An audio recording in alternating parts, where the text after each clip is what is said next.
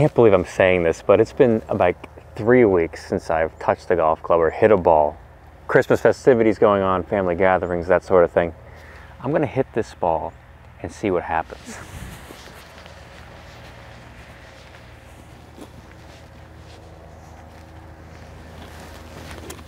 Oh, the swing feels really, really weird, out of touch.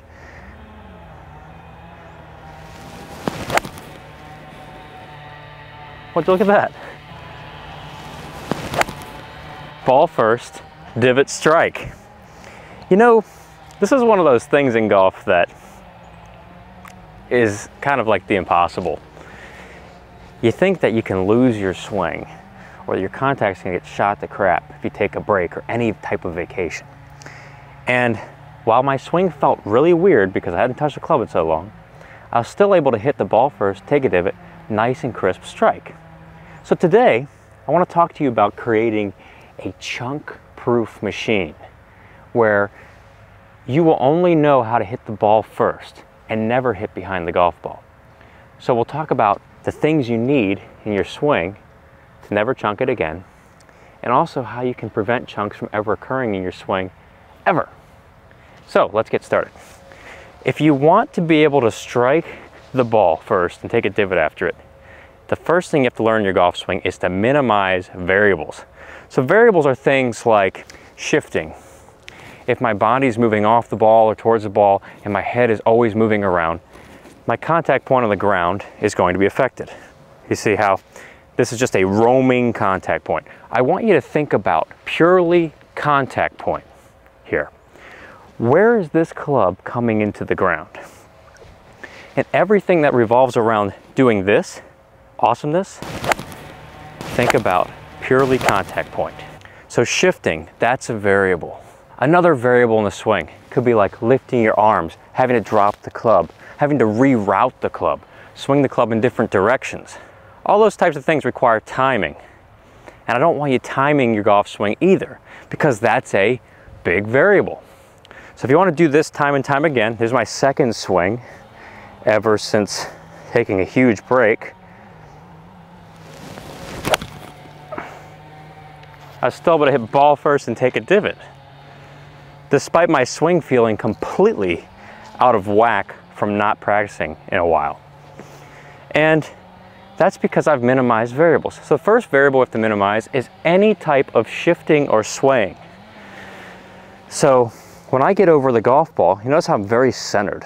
It's like my body is stacked on top of it, like boxes. Shoulders, hips over the knees. There's no drastic lean one way or this way towards a target, because both of those things are going to change my contact point.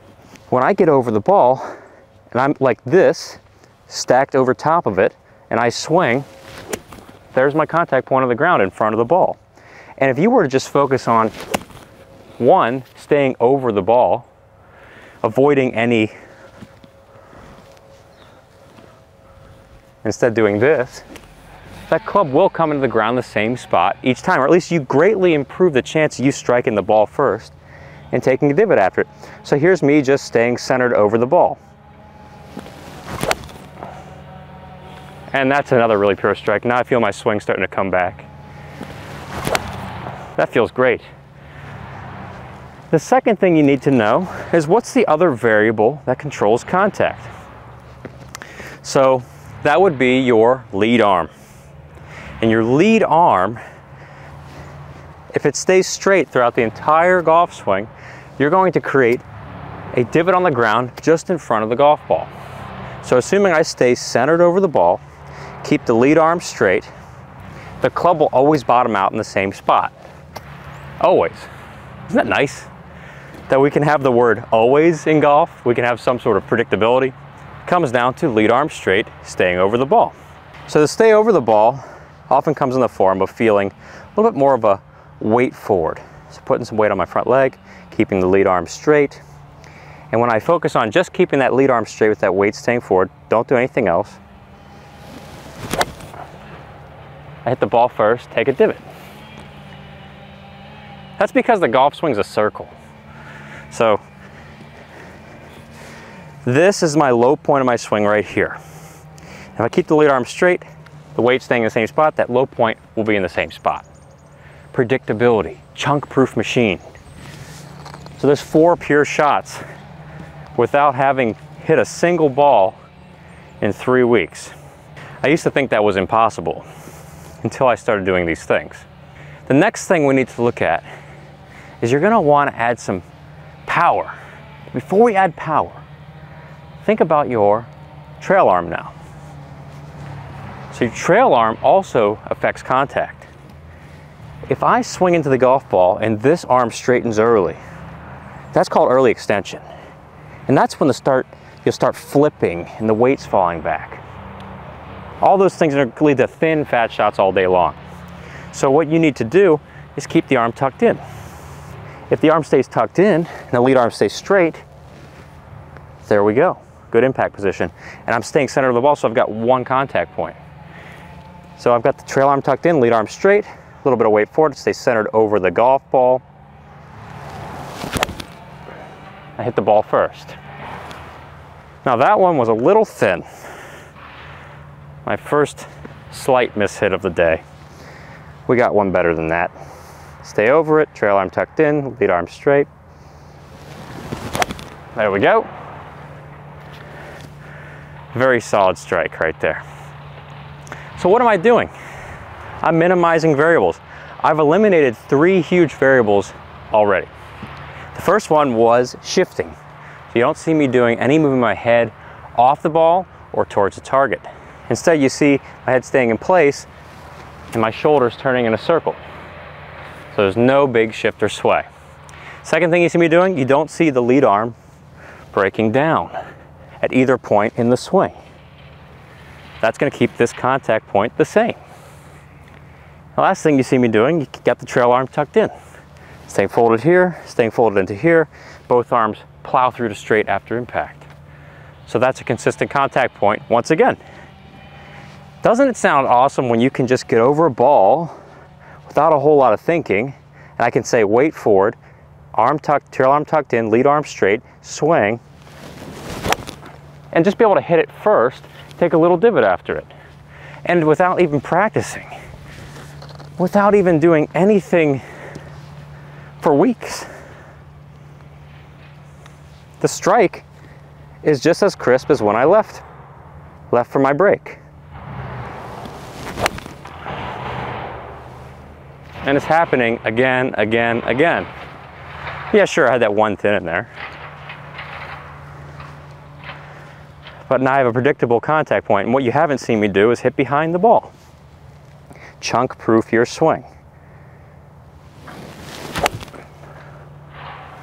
Yeah, I'm not hitting behind it, and you're never gonna hit behind it either. So the last thing would be, okay, we've built this chunk-proof contraption. How do we add some speed to the swing? Well, that's where the hips are gonna come in. I want you to think about your hips as a circle, as like a swivel, like this. I'm not much of a salsa dancer, but if we get these hips turning, it'll prevent you from swaying, which is one of the huge contact killers. You ever watch that movie? I think it was on the A&E network. It was like Contact Killers, Unsolved Mysteries of the Golf Swing. Well, anyway, if you missed it, it's like right here. The sway. Oh man.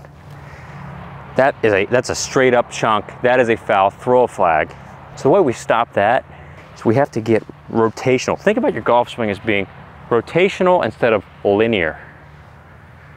When you do this, it emphasizes the point that the golf swing's a circle and that you're keeping this contact point intact. So right now I'm focusing on turning my shoulders, backswing, downswing. And when I do this, I let my hips turn. So I let my trail leg straighten, let my lead knee kick in towards the ball. I feel nice and light and fluffy. Just check this out. Look at that. Look at those soft, easy knees. Your knees will feel great, by the way, because they're not doing a whole lot of work. So when I allow these knees to work, nice little swivel. Swivel back, and then shoulders explode through the ball. The hips will explode through the ball. Yeah, that's a lot of power. Doesn't matter what club in the bag. So here we go. Let's allow a little bit of swivel in these knees. That's tasty. You can hear it too. Whoosh, still in the air. Easy. Easy, effortless swing. Chunk proof. By the way, I've got a free mini course where I'm teaching golfers how to do this. You can check it out. The link below, go.saguto.golf. 3 steps, 3 top ball striking keys you need to know.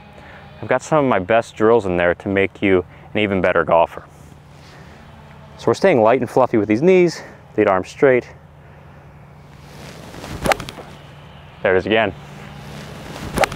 There it is again. Look at this line.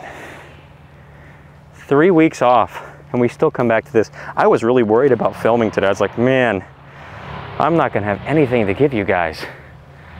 Maybe my swing will it be there? Because, you know, I still struggle with that stuff from the traditional swing, where it's like, I used to practice, hit 1,000 balls a week, and then if I didn't practice one day, it was all over. But then with this swing, it's like, okay, I can go on that cruise ship for 3 weeks. I can come back. It's like I never left. I can do the whole, was it Bruce Litsky with the banana thing? Go fishing. You could do that too. There it is again. I love this swing. Just based on the fact that it's really low maintenance. It's so powerful. You'll play great golf. You don't have to worry. You don't have to be consumed with, is my swing gonna hold up? No, we don't have to worry about that. So today you've got the skills required to be a trunk-proof machine. What I expect to happen now is that you're gonna go out there, hit the ball first, take a nice divot, have a ton more fun. So thanks for tuning in today, and I'll see you in a future episode.